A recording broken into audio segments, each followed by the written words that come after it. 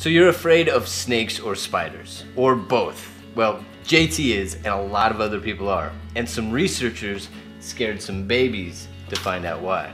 I'm Koaw, the biologist of Koaw Nature, and today we are going to explore our fears as we reconnect with nature so that we can be better role models for our adorable little younglings. What's that do for you? Is that scaring you? Are you super scared right now? You don't seem very scared. So many of us are born with a predisposition to be afraid of snakes and spiders. That is, it's in our DNA.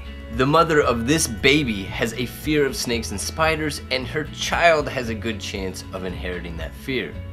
How do we know this? Well, there are many studies, but I found an intriguing one that sought to measure the fear factor in babies. And they did this in a much more professional, scientific manner than I was doing with my shabby drawings. So the researchers had babies look at pictures of flowers and spiders individually, comparing the pupil responses of the babies from each witnessing.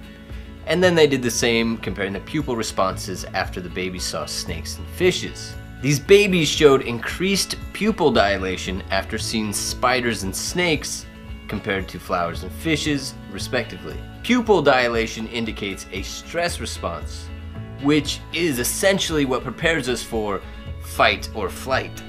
And these babies had never had previous negative experiences with spiders or snakes. That is, they'd never been bitten or experienced a trauma. So for most of these babies, just the sight of a snake or spider caused a significantly different reaction than seeing a flower or a fish. So your fear of these snakes and spiders is likely inherent. It's in your DNA.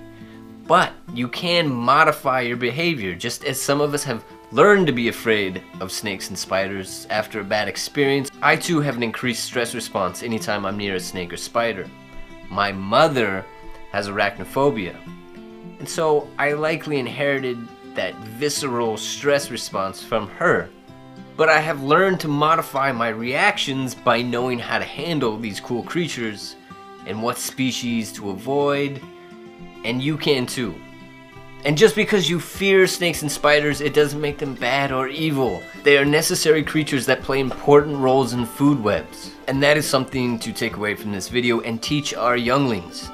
Fears are natural and okay. But after you learn more about something or someone, those fears, those unnecessary fears can be removed. And it alleviates a lot of unnecessary stress that we don't want. Take it from me. Spiders and snakes used to give me the heebie-jeebies and make me very uncomfortable. But then I learned about them, and now I enjoy touching them and being around them.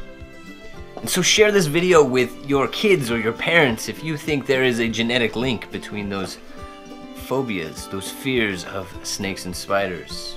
Find a tiny person, spread some knowledge, and be nature heroic today. You could watch another video, you could subscribe, you could invest in some Bitcoin stock and constantly have heart attacks. Have a good day. Which one's scarier? I need you to analyze these. And can you get back to me with your pupils dilating?